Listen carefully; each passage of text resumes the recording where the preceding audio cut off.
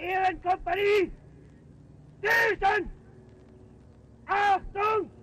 Was geht das? Wirf!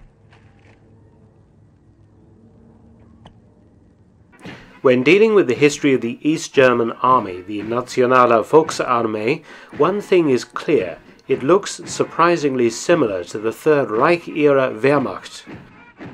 This was in contrast to the new West German Army, the Bundeswehr, that toned down its Germanness, using many American items of kit or abandoning traditional German styles altogether. The question is, why did a communist army copy and perpetuate the uniforms and traditions of an ideologically opposed and defeated predecessor? Well, the answer is quite simple. East German army uniforms were designed to deliberately echo the uniform of the defeated Wehrmacht. The reason was that East Germany wished to be seen as an independent country within the Soviet-controlled Warsaw Pact, with a unique identity. It did not want its soldiers looking like Red Army clones, as had largely been the case with the earlier barracked People's Police, an accusation they happily levelled at the new West German Bundeswehr, accusing it of being American in look and equipment, and therefore un-German. So what did the East German army reuse from Hitler's Wehrmacht? Well, for a start, the uniform colour, Fiel grey, and the general design of the tunics are almost identical to wartime models. The belt and buckle design are the same, though with communist symbols. The East German army also kept brown belts for officers, something the Bundeswehr abandoned. The style of the visor cap was almost the same, and rank badges remained pretty much unchanged from World War II. Officers retained the pre-war design of riding breeches and jackboots, both not used in the West German army. Another particularly German feature was the retention and wearing of dressed daggers, and the use of sabres by officers on parades. Both of these items were also deleted from the West German army. Even camouflage uniforms introduced in 1968 were basically copies of World War II Waffen-SS camouflage suits.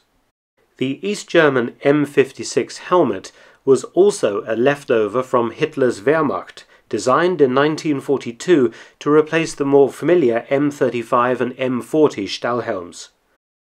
Across the border in West Germany, the new Bundesgrenzschutz, or Federal Border Service, were using World War II-era German helmets. In 1956, the East German authorities suspected that the West Germans' new army, the Bundeswehr, would also be re-equipped with World War II German helmets. So the East German army needed a helmet that would distinguish their men from West German troops and also from Red Army soldiers. Trialled by the Wehrmacht in 1943, it had not been adopted. East German leaders didn't want to provoke offence in the Soviet Union by using the traditional Nazi-inspired M35 helmet. Although the M56 has a rather peculiar shape, it proved to be very effective ballistically. The shape offered very good protection against small arms fire, as is demonstrated here. East German government fears about the West German army using World War II steel helmets proved unfounded, because they ended up using American M1 helmets. But the East German M56 became the symbol of the Nationale Volksarmee, a leftover of World War II recycled by the new regime into something uniquely German. Apparently, the Wehrmacht-inspired look of the East German army was popular with many citizens, who had mixed feelings about the Soviet Union and didn't want their armed forces to look like the Red Army.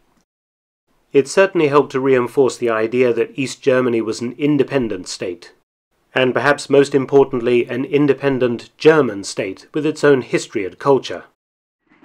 Although never tested in combat, many have said that the East German army was one of the best trained and motivated forces on either side during the Cold War. It certainly possessed a unique identity and a strong esprit de corps. I hope you found this short film interesting. If you have, please do subscribe and also share, and support me on Patreon. Many thanks.